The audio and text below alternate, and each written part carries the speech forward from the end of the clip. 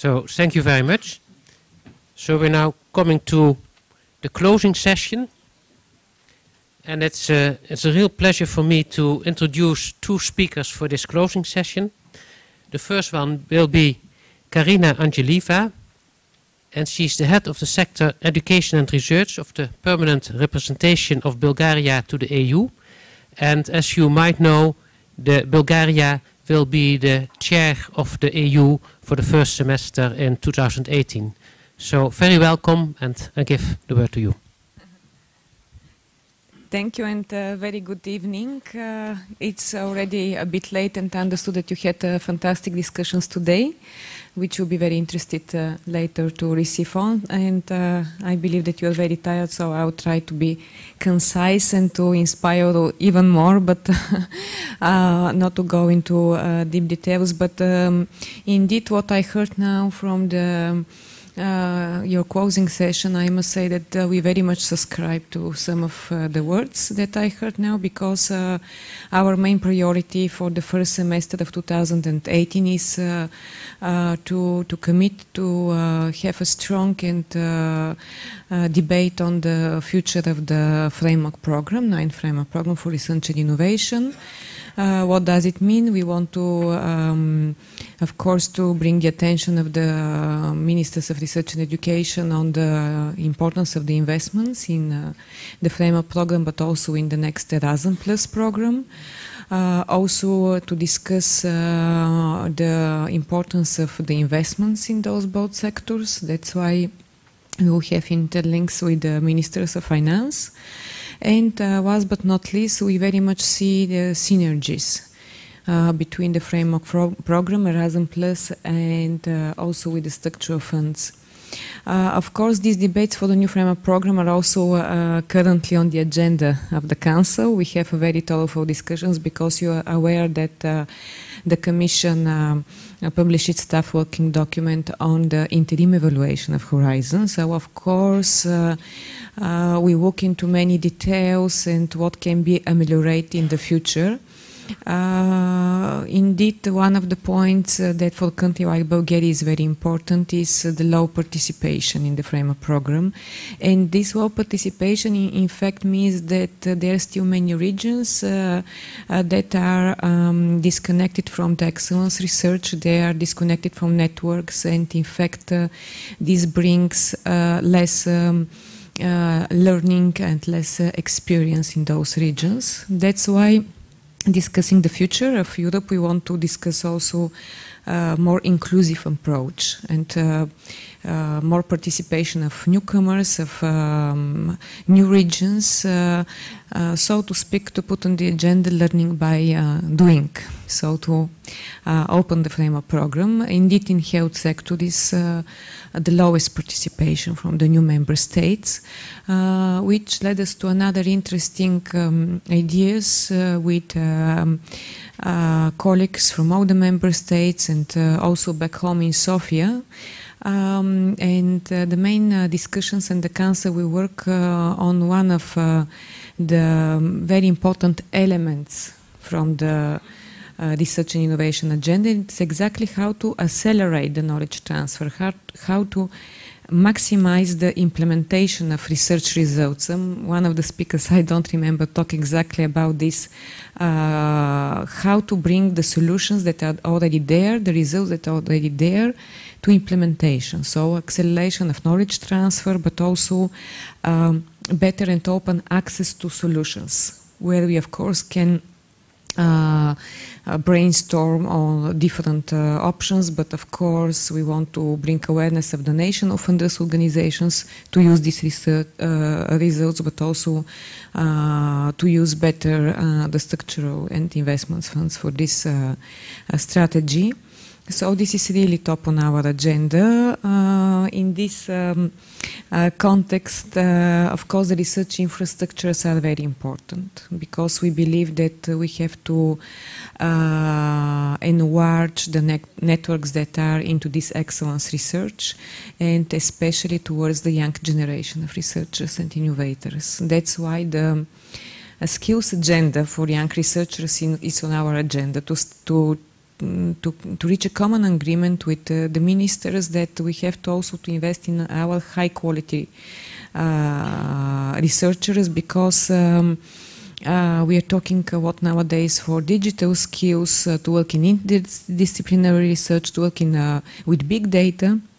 But this also means a lot of investments from the side of universities and the research institutes, while this is really more and more connected with intersectoral cooperation. We can't put all the stress to those ones that are training our kids, so to speak. That's why we want to bring the discussion for the commitment of the ministers to the new skills agenda for researchers. Indeed, we believe that next year will be very fruitful for political discussions towards the next challenges of the framework program and the defining of the missions. Back home in Bulgaria, but also here, we are supporting different type of events where our main concept is really to provide a platform for different stakeholders and especially citizens, non-government organizations.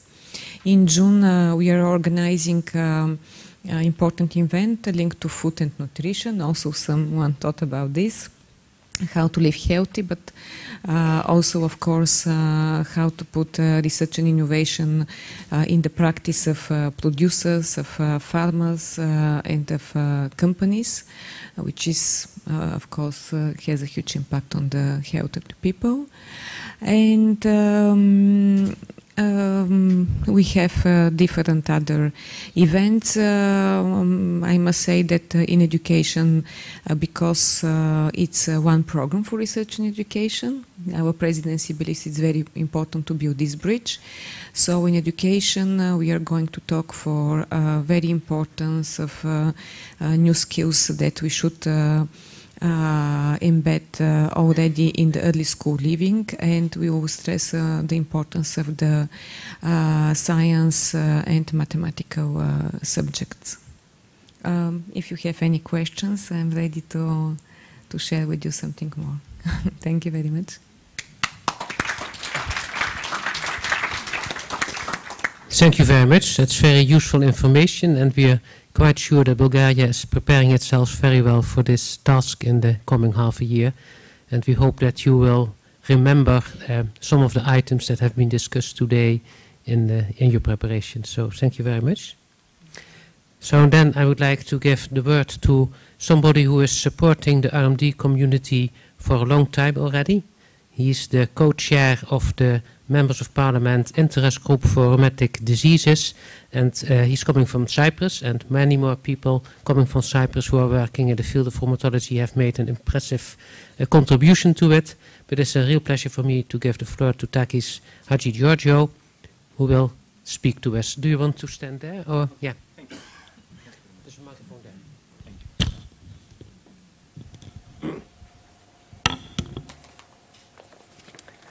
Good afternoon. Having followed just the latest part of this seminar, I know that everything is being said. So I will try not to repeat anything, although I have a written speech and some things may be repeated.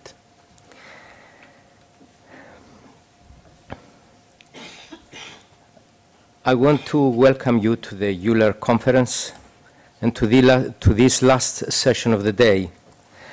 As in the past years, it is my pleasure to participate in the EULAR conference and show my support, as well as that of my colleagues in the European Parliament, for the concerns of EULAR and the RMD community. As a Vice Chair of the Interest Group on RMDs, it is my pleasure to share with you some thoughts on this year's topic, which is a health research and innovation after Horizon 2020. As you know, research and innovation is a wide field that covers a number of areas, from space to agriculture and security. However, in my eyes, health research is the area that is closer to citizens' concerns than any other field. This becomes clear from the number of people affected by chronic diseases such as RMDs.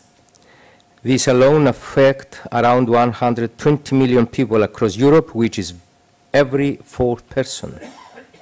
In my home country, in Cyprus, for instance, around 100,000 people are estimated to be affected by these diseases. It is clear, therefore, that these diseases have a substantial impact on citizens affected, who are at times not able to fully participate in social and working life. For politicians, it should therefore be clear that research and innovation is decisive for the future of our economies, employment, and the well-being of our citizens. For me, as a member of the European Parliament, it shows the clear need for strong and sustained action. The European Parliament has shown over the years that it is willing to further increase Europe's investment into research and innovation.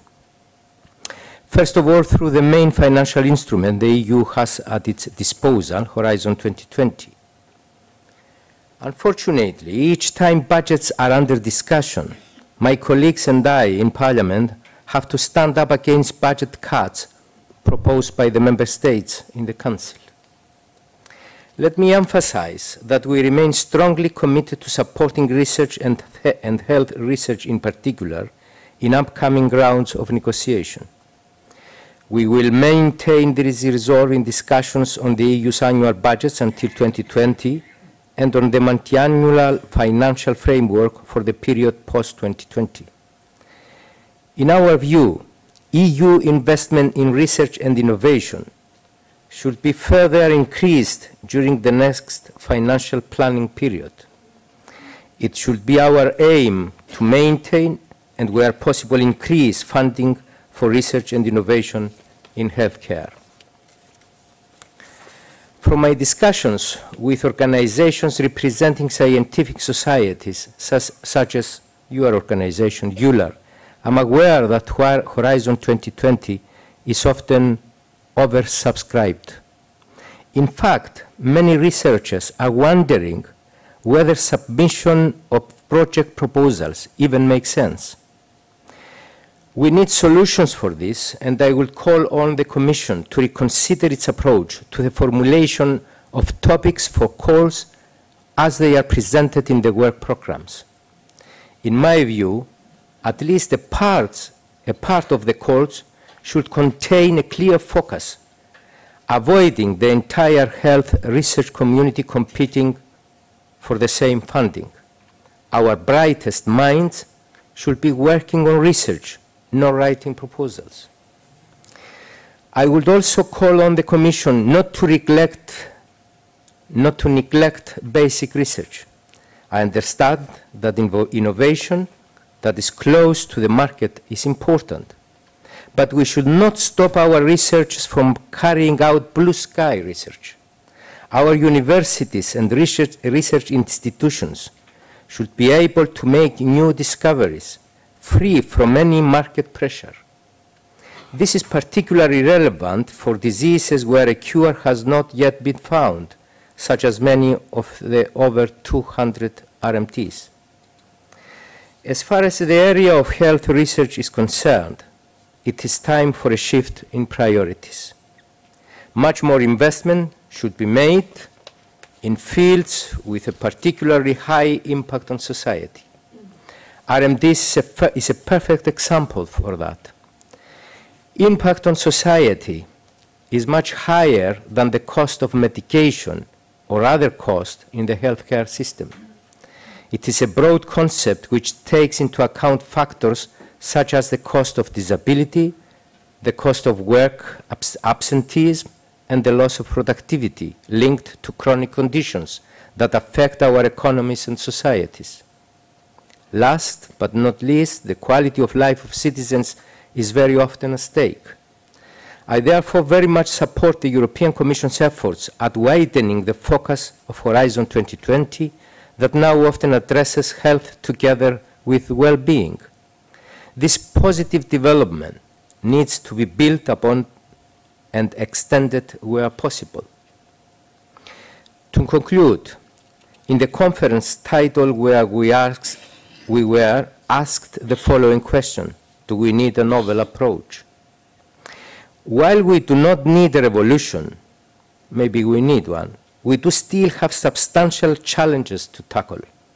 EU citizens expect the EU and member states not to look towards decreasing funding for research and innovation in health, but act in their interest to ensure the best possible access to innovative treatments that are urgently required across the EU.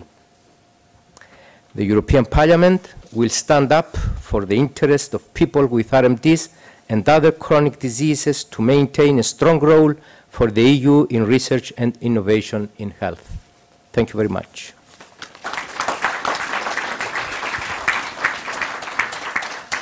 Thank you very much. Well appreciated. So now we're coming to an end of this conference. First, I would like to thank you all for participating. I think there's no need to have a conference without people participating, and I see a lot of people engaged. I saw a lot of active people working in the workshops, so thank you very much for that. Of course, I would like to thank the speakers, and the people who came from outside EULAR, who came from other areas to help us developing ideas, to help us thinking about what should be done in the future. I would like especially to thank the people who are coming from the DGs in Brussels, who are helping us to bring our ideas forward, but also giving feedback on what is relevant and what's not relevant. So that's very much appreciated. This meeting was not possible without a good preparation. And Neil Betteridge, who's our public affairs relation, and the Brussels office of EULAR did a fantastic job bringing us all together. And apart from that, the other people from the EULAR house in Zurich helped us. And we had a Croatian audiovisual team to help us.